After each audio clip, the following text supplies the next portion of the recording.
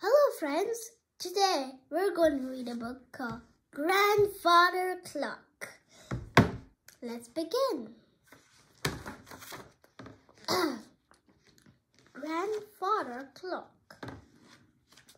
Grandfather Clock lives in Tick-Tock Cottage. He's a nice old fellow and everybody likes him particularly because of one thing he can do that nobody else can do. He can tell you the time. Now, that doesn't sound like something nobody else can do, does it? But Grandfather Clock doesn't tell you the time like other people tell you the time. Oh no, he turns into the time just like that. Early one morning, Grandfather Clock was fast asleep in his bedroom at Tick-Tock Cottage. A bird started singing outside his bedroom window, and that woke him up. Oh, he yawned. I wonder what time it is. And he turned himself into that time and looked at himself. The big hand pointed to his number 12. The little hand pointed to his number 5. Oh no, he groaned. It's only 5 o'clock, and that's much too early to get up. So he turned himself back into himself and turned over and went back to sleep. Later, he woke up again. This time, the big hand pointed to his top, and the little hand pointed to number 7.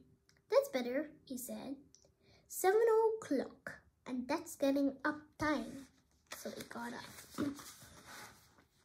Grandfather Clock had a boiled egg for breakfast. Boiled for exactly 4 minutes. It's quite useful being a clock as well as a person. And after breakfast, he went for a walk. He met Farmer Smiles on his way to the market. Can you tell me the time, please? Farmer Smile said. Smile.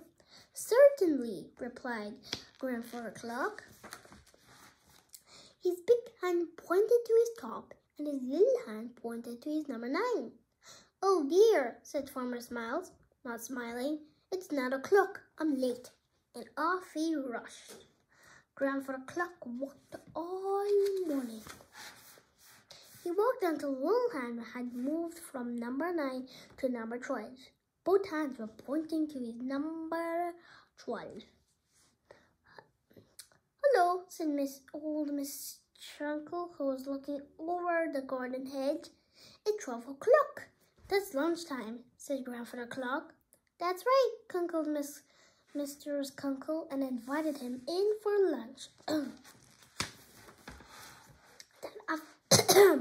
That afternoon, Grandfather Clock continued his walk. He was passing his school when the teacher put his head out of a window.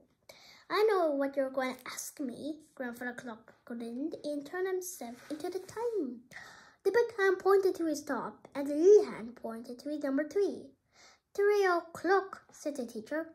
Time to go home, shouted all the children in his class.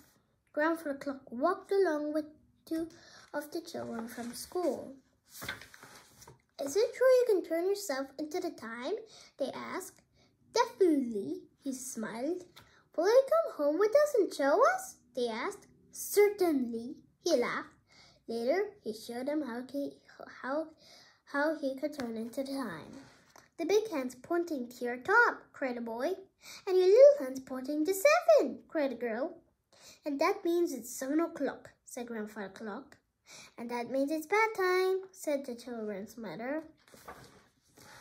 After their bath, the children put on their pajamas, and Grandfather Clock read them his story. What time is it now?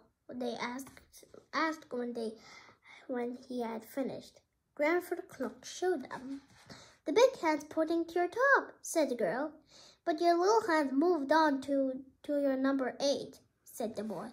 So the time is 8 o'clock, said Grandfather Clock.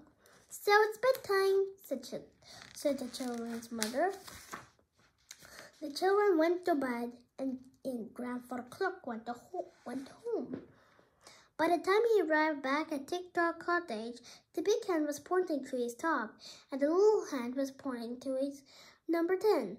10:00. That's late. It was so late, and he was so tired after walking all day. He went straight to bed, in fact. He is so tired. Do you know how long Grandfather Clock slept? Right around the clock. And that's the end of chapter. That's the end of Grandfather Clock. See ya. And also, tomorrow I'm gonna make Grandfather Clock with pebbles.